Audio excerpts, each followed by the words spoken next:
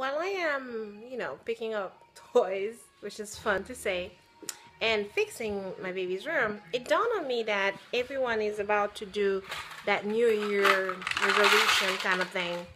And yeah, some of us never succeed at it because by February we give up. So I wanted to challenge you guys to do a New Year resolution that can stay for a while. And it will challenge you to save, actually. And it's something that everybody should do. I know as we are younger, we don't really think about our retirement. We don't really think about 401k, 403bs. We don't really think about these things because if we are home with our parents, we count on them. And if we are just living life, we're just living life, which is understandable. But later on, what will happen if you are out of work for 6 months? What are you gonna do? So I want to challenge you guys for 2017 to do a piggy bank. See, it's from the Dollar Tree. Actually, it's from Simply Dollar, and it's good because it does not have a way to open. So every loose change that you have, it will require you to actually just dump it there.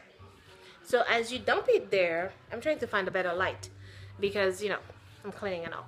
So it will challenge you to dump all your loose change here, and that will encourage you to actually save.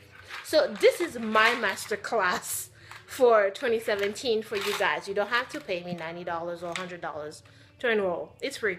So start just by $1 piggy bank, or if you can just buy one that's bigger, and you can just, instead of putting loose change, you can put every dollar that you have left, because we don't really go to the bank and deposit $1.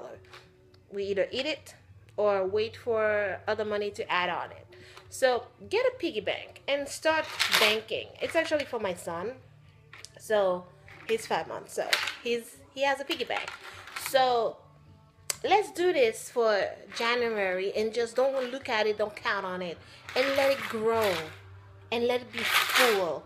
And that will encourage you to at least say, okay, I have $10 saved somewhere. And you can start thinking about your retirement. You can start thinking about building whatever assets you have, because you never know. I'm not saying to be materialistic. I'm not saying to count on money. I'm just saying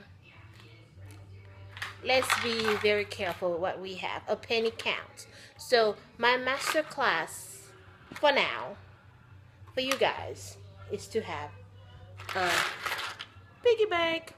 Hello. Let's do this. We can do it. Smooches. We're not talking. Bye.